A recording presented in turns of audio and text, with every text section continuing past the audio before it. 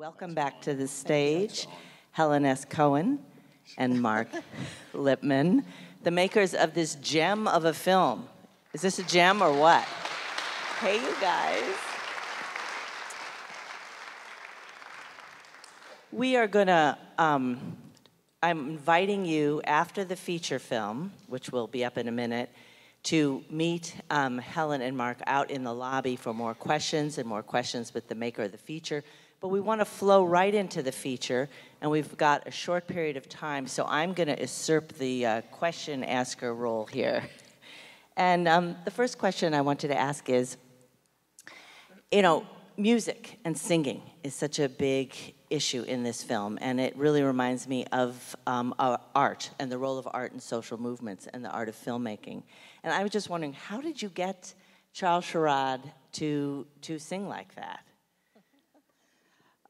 Well, there's a long story, and I'll tell the short version of it if I can, which there was music all the time, and there was a lot of singing. There was a lot of singing in the fields when we were there, and we were actually just there for 2 days. All of this was shot in Southwest Georgia in over a couple of days, but there was one moment where we had actually been setting up for Shirley Sherrod's interview on the porch, and then realized that we had to move inside, and it was this whole kind of chaotic thing, and we were resetting up inside this house, one of the cabins on that plantation, and I was standing out on the porch hanging out with Charles Sherrod, and along came this guy named Emery, and they just broke into song, into this beautiful ballad.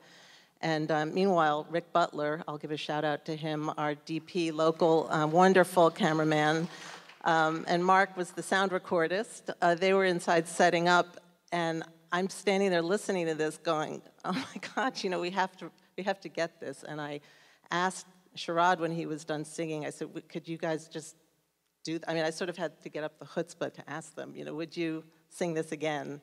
And I went and grabbed Rick and grabbed Mark, and we came out, and they just did this beautiful ballad, which became really the centerpiece of well, the opening and closing of the film, but it kind of grounded it in that spiritual, musical element, which is incredibly important to the whole story.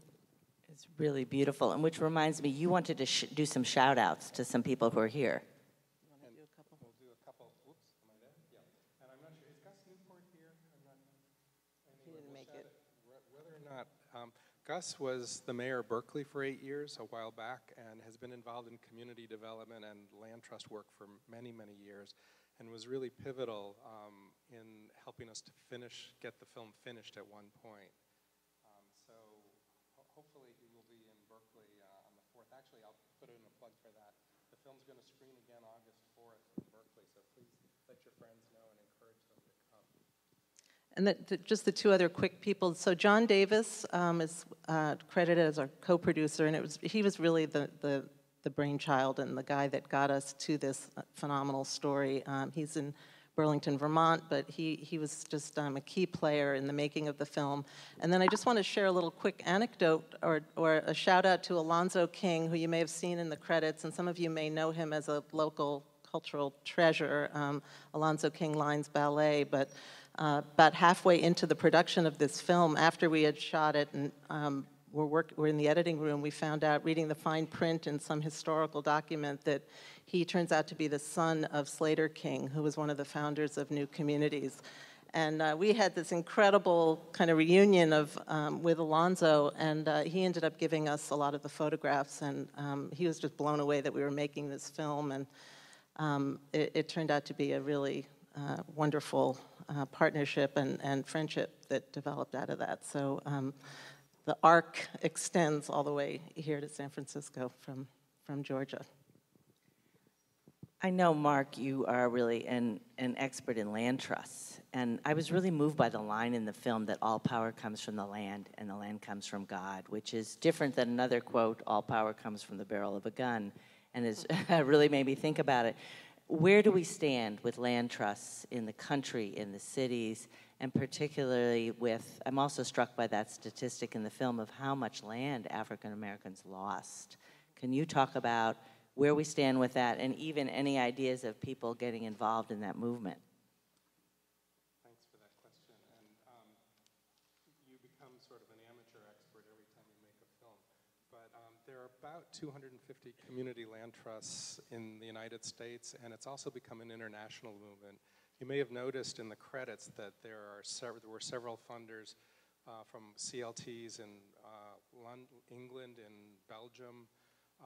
There are CLTs in Australia now, and it's a growing movement. And one of the reasons we wanted to make this film, which is actually one in a series of short films we're making about community land trusts, was to support the work of this movement, because it's an unusual model, and it goes against a lot of the ways that land ownership is structured in this country. So we were really hoping to create media that showed the positive use of land trusts and could encourage policy changes and that could support this. There's actually a consortium of land trusts in the Bay Area called the Bay Area Consortium of Community Land Trusts. And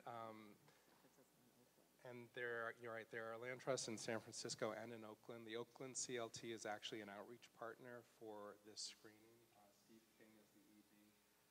There is legislation that's being considered at the state level that would make the creation of CLTs easier, and we don't have handouts about that, but I can get information to anybody who's interested in supporting that effort. Yeah, I know here in the Mission District, a land trust bought out the Pigeon Palace, which was just right over there on Folsom Street, and kept that, so they can be a tool in this issue of gentrification that we all face as well, I think. Yeah, and also just, I mean, the foreclosure crisis and the economic crisis that hit was certainly another blow. I mean, the black land loss has been a theme for many, many years, but communities of color are certainly hit the hardest by all of these, bank foreclosures and racism and redlining, and I mean, the list goes on. And so, this is really a story about trying to create permanently affordable housing and dealing with land, and it's also about racial justice and economic justice becoming a very central part of the racial justice movement. All right, well, we're going to continue the conversation with Helen and Mark after we see A New Color, The Art of Being Edith Boone. And what's really exciting is we have Edith Boone here in person. Please stay. She's going to be up on this stage to talk to you after you see her on the big screen. We're also going to have the exceptional filmmaker Mo Morris to talk with us, and also Allison Elgard, who is legal director of the Equal Justice Society, which is doing fascinating work with both litigating and using art for social justice. So let's watch another film. Thank you very much. Thanks so much.